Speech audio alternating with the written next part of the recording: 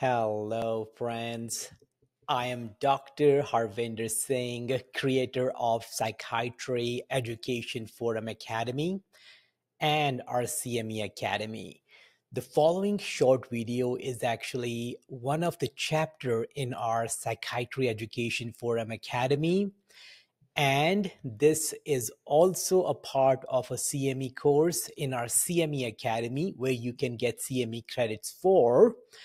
So let's start this video. But if you're interested in learning more about our academy and CME Academy, I will see you at the end of this video.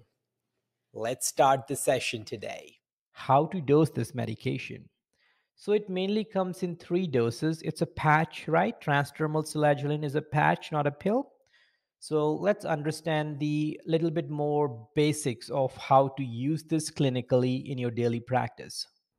The other commonly used name, generic name, is the AMSAM for transdermal selegiline. That's what we know this commonly as. So 3 doses are 6, 9, and 12 milligram patches. Each patch is the 24-hour duration. So every day you have to remove the patch, but the starting dose is 6 milligram 24-hour patch. This is the lowest you start with. And then if response is not seen in 2 weeks, you can increase that to the next dose of 9 milligram. And you can continue moving forward, but keep an eye on the fact that 9 is the max dose for elderly. But for age less than 60, you can go beyond that every 2 weekly to reach the max dose of 12 milligram per 24-hour patch.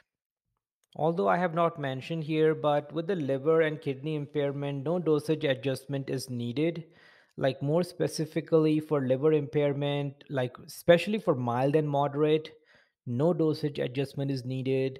But there were no studies, no data for the severe liver impairment.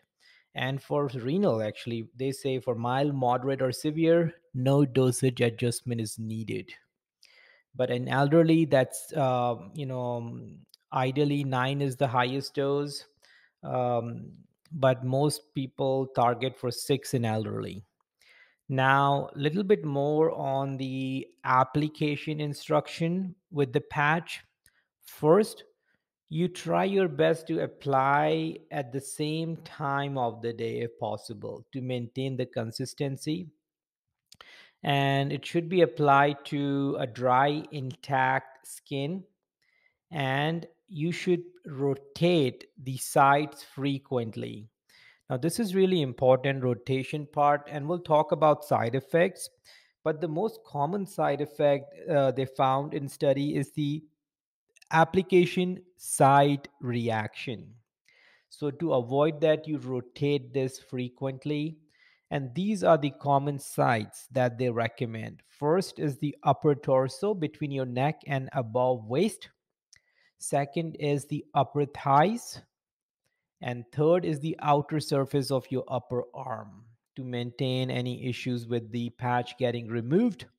So these are like few things you need to keep an eye on that. And obviously, patients should wash their hand before and after each patch application. Thank you for watching that video, and I hope you found it clinically relevant. So let me spend few seconds talking about our academy membership. So this academy membership, Psychiatry Education Forum Academy membership, was initially created by me to keep myself updated of essential and must-know psychiatry facts so that I can do my patient care more effectively.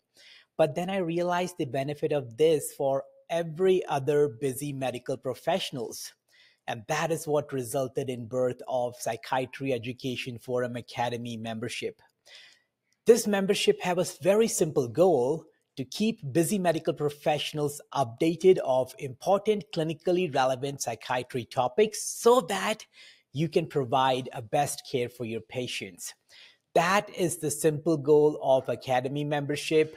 I will recommend go to psychiatryeducationforum.com and learn more. I started this few years ago, and now we have 470 plus clinical chapters in this academy. We do journal club discussions, we have clinical case discussions, we have a closed Facebook group so that you can discuss your questions and cases more effectively.